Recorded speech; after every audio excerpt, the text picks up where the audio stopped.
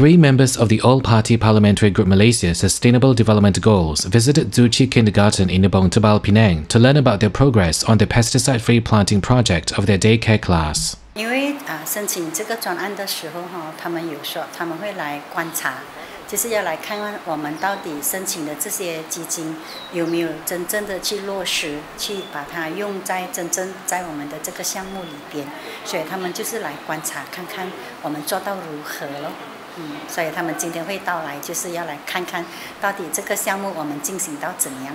Professionals were invited to teach students and the public on how to grow pesticide-free plants and vegetables, and also help set up an eco-friendly garden at Tzu Chi Kindergarten. The progress of the Tzu Chi Daycare exceeded the expectations of all committee members. Our funds that we give should be spent meaningfully, and what you are doing is you are impacting the life of young children. So your good values, your virtue, you are teaching them to love the environment.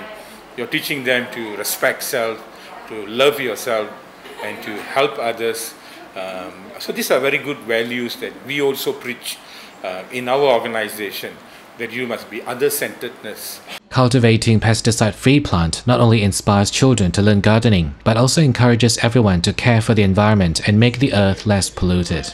Reporting from Malaysia, Chua Tigan, Thai News. "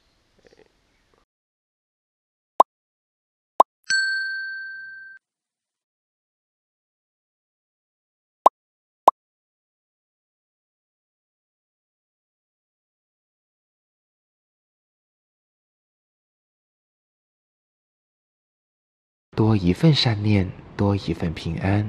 一人一善，远离灾难。"